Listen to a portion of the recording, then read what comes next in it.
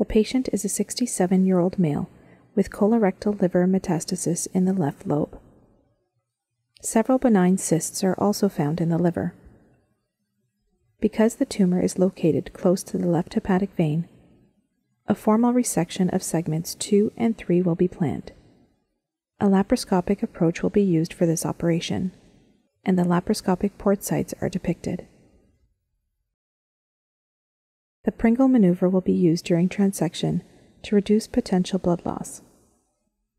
The Rommel clamp will be applied for 20 minutes, with 5-minute clamp-free intervals in between. Parenchymal transection will follow the left margin of the falciform ligament and up to the origin of the left hepatic vein. The transection plane will divide the segment 3 pedicle, the segment 2 pedicle, and the left hepatic vein. The specimen will be retrieved with a specimen bag through a small incision.